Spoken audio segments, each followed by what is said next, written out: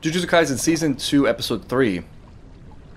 Everything's been so calm and peaceful and happy for so long, or for 2 episodes. Practicing for life as Aquaman. She's been captured. They're all a little bit comfortable. They've been just handling everyone with such ease.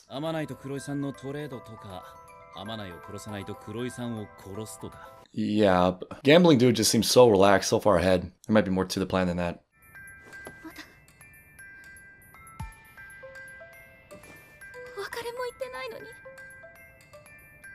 She downplays it, but it's I mean, it's gotta be a huge deal, obviously. She clearly values her existing life very much.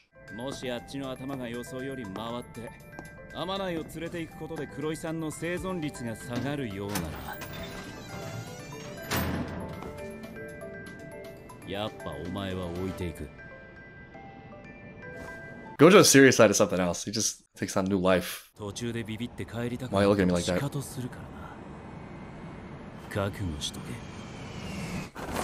His lighthearted nature. Okay, speaking of which, I was gonna say his lighthearted nature makes such a great contrast for his serious moments that they hit extra hard. But then abs.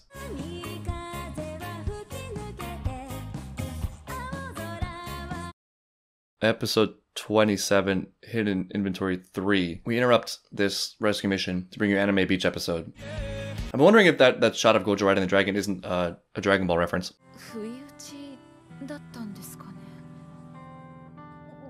Oh, we already rescued her and we just went to the beach after that. That was easy. That didn't turn out to much.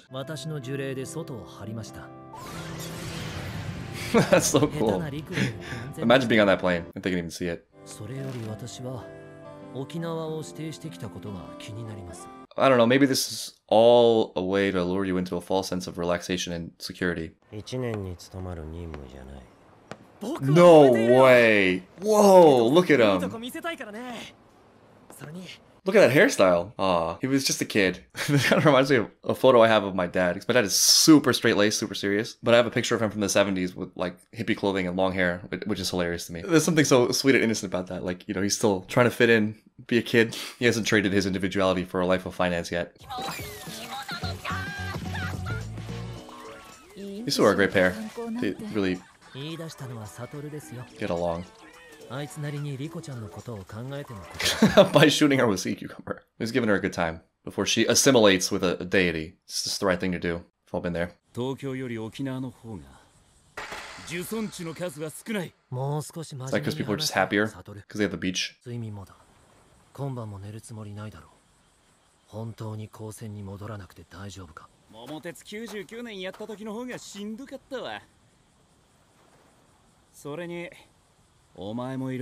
Speaking of great pairings. There's something very Final Fantasy X about this, knowing that the end is coming, sort of. You have a bigger responsibility, a bigger mission to like a deity, and having a lot of fun, but that carrying a certain pain with it. The transient nature of it heightening the beauty, but also the sadness.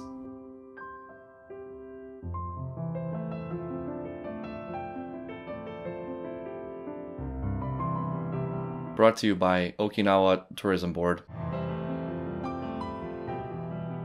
It was the most poignant aquarium visit ever had by anyone.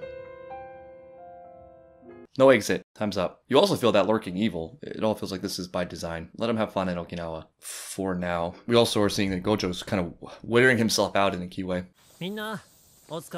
Best protection mission ever. He feels like more fun than anyone.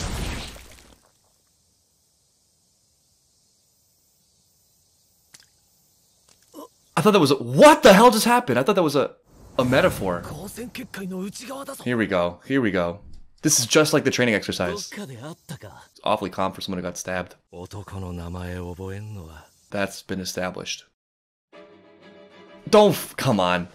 Don't do that to me. Don't give me a flashback now. So he's been a fan.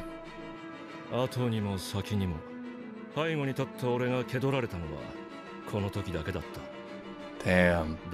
You don't forget eyes like that either. Yeah. It was by design. It was by design. Where the hell did he...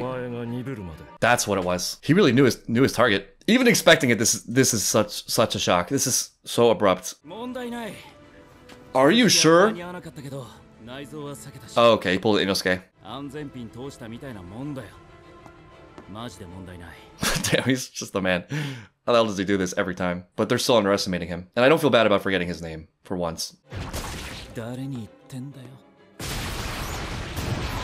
He doesn't know. He doesn't know. He's just, I mean, he's Gojo. If anyone deserves to be confident. But that's always how I feel about Gojo, that's his only weakness, that carefreeness. Also, there's something really genius about that flashback shot, justifying it, interrupting the action. It's chilling to think they made contact all those years ago. Sometimes I wonder how many links like that there are that we never realize. Like, people we meet in life that have significant impact on our lives, there's a very solid possibility that we've interacted with them before, or like passed them on the street before, or something like that. Just the way odds work, and you would never know.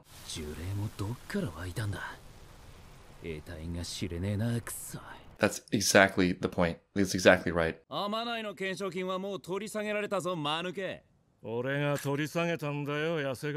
there it is.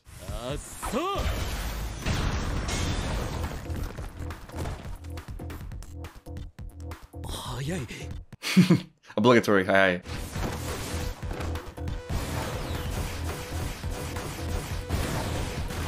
And this guy had to be a beast. There was no way. This animation, though. All for nothing.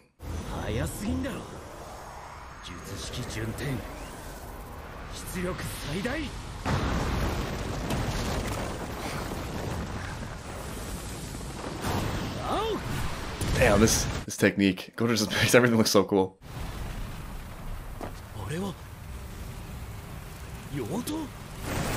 There's the cover.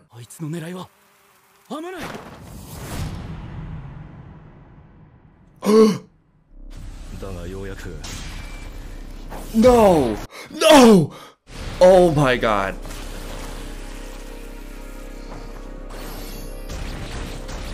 Make it stop.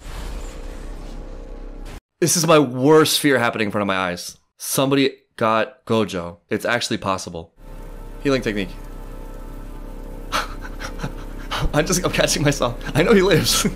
But it's just it's horrifying to see this happen to Gojo. How is this possible? Even knowing that he survives, and even being aware of the risk, and even being aware or suspecting that this guy was playing on their calmness. Something about seeing Gojo being shredded up like that. Also, given the way it was animated. It's such a visceral experience. The Gojo who cannot be touched, literally. God, this just gives so much more context to a lot of things. I never imagined during Gojo's many interactions with Megumi what he had experienced with his father. Total poker face in that regard, as far as I can remember. Maybe I just didn't pick up on it. There are probably clues. But also there's one positive for me out of this, which is that I've been talking about this thing happening for so long. That Gojo is such a pinnacle of strength and support and safety that it almost feels natural for him to get taken down.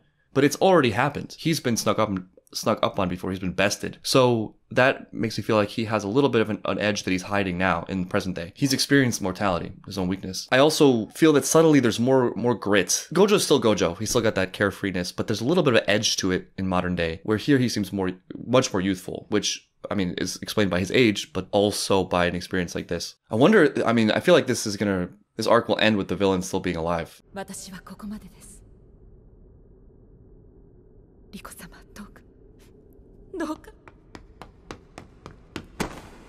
This is not how I wanted to say goodbye. She didn't get to say goodbye to Gojo either. What does this feel like? Can't even imagine.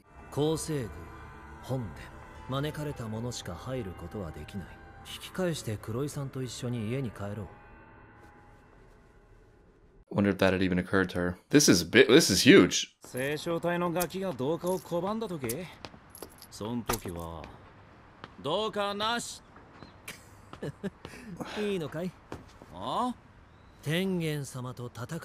the implications that are massive. That's the life of being a renegade.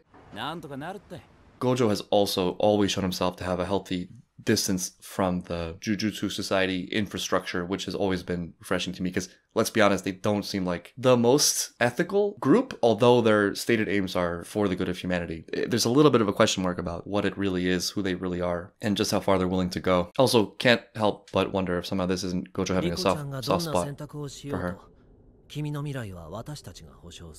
It's really sweet and very conflicting at a moment like this. Yeah, of course. I mean, of course. Wow, Geto actually giving her the choice to live. I don't think anyone suggested that to her. Oh. This episode.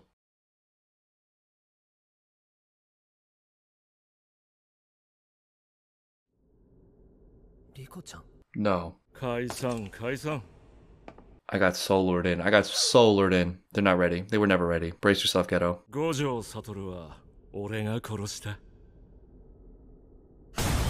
Geto doesn't know what we know. He hasn't seen season 1. Speaking of character-altering events. And then it all went to then everything fell apart. I knew it. It was just too happy. They were just too in a zone, in too high profile of a spot. Riko was such a sweet character, just cut way too short. In just 3 episodes, they did a really nice job establishing her relationship with Gojo, so that even me, I'm imagining, is it possible? Like, is there a future? Is there a way that she could continue to be in the story, even though we haven't seen her in present day? My hopes were there, hopes against hopes. For her to go out like that, not even joining Tengen, not even dying in a battle, just straight up being assassinated. It's heartbreaking. Well, that was the episode. That was the episode of this arc so far. I wonder what, if any, impact this event and the whole Tengen thing will have on Geto's eventual turn. Just speculating here, but all of Jujutsu Society and Tengen and the schools, it revolves around the idea of protecting humanity. Without humanity, you wouldn't need it, right? You just live. You just are, curse users and powerful people. And I have this very distinct feeling that there is a lot more darkness to the society, to this whole system, than we're really seeing. And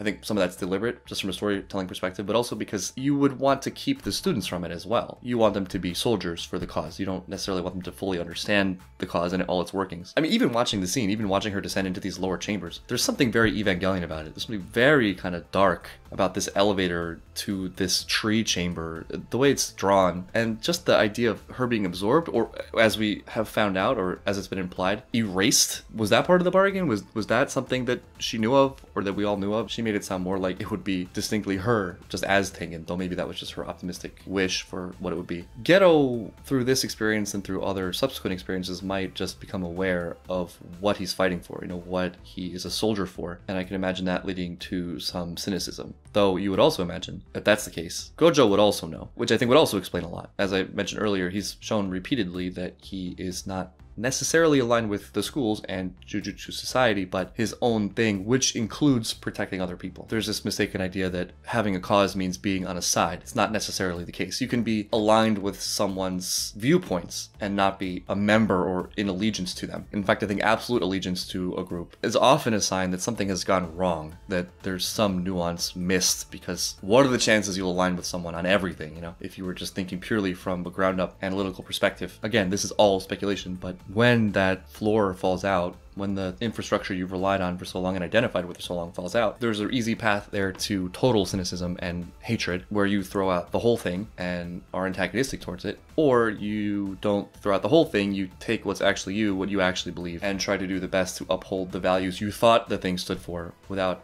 over-subscribing to the thing itself. But I suspect that's something that we'll have to play out through the rest of the series, if at all. God, was this episode amazing. The events themselves were good enough, but the animation matched it. The sequences were fantastic. It's really great narrative tension too, when you feel something's going a certain way, but you also have hope. You have hope that maybe it's going okay, maybe it's going to be fine. Like, I myself as a viewer got lured into the guy's trap, even being aware that it could be a trap, but it happened and it's on. I'm very curious to see what the next episode holds for Geto in particular, as he battles this man whose name I refuse to learn.